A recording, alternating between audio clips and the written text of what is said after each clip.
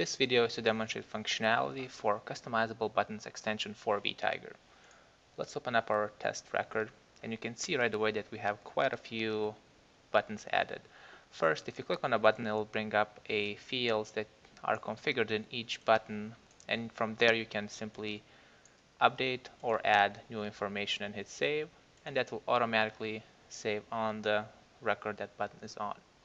Next, another nice functionality that it has is you can see the incomplete billing address, and if I were to click on it and completely fill out the address, the button will then disappear. And that's also configured as a conditional logic for each button.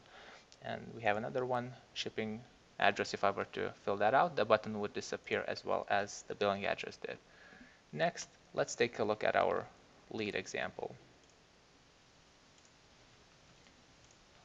On leads, I have very similar buttons added as an organization, but in this case I have email materials, and this can work as a checklist. Say if you have things that you need to do while follow up with the lead or a contact, you can add those fields to the pop-up and then have users go through and update as they make progress. And again, I go back to the pop-up. This has been updated. Say a workflow got executed, dates updated, and email sent to the customer.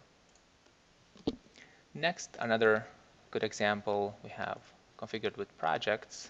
If we open up our project, we have our target date, we have our schedule. If I were to click on it, it tells us what the project schedule is, and it's an easy way to view the information grouped for a certain purpose. And next we have a few of our missing fields, same as an organization. Say if the permit is missing, it'll give user this clearly visible button. They'll have to click on it. If the permit's acquired, hit yes, select the date. Once they hit save, the button goes away, and this way it'll be a lot easier to maintain the data with having this ability to quickly update any information that is missing. Same thing for the contract. If I were to go in, update, and save, and the button then goes away. Next, let's take a look at the actual configuration for buttons. So it's under configuration, CRM settings, and then under other settings we have our buttons. And you can see we have quite a few buttons added for each module just for testing purposes. So now let's take a look at the one with the organization billing address so we can see how the conditional logic works and so on. So we have our module. You select and put in the button title. You have your icon that you can select that will be applied to the button. You can do your color. You put the sequence of the button, and either the button is active or inactive.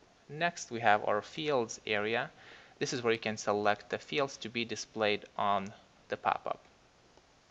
And we want to have our billing address fields. And last, we have our condition, which is optional. And basically here what we're saying, if any of these 5 fields is empty, we want to see the button. As long as those fields are still empty, we'll see the button, and once they get filled out, the button will disappear. And again, going back to our list of buttons, and you'll be able to create as many buttons as needed and display the information required. Thank you.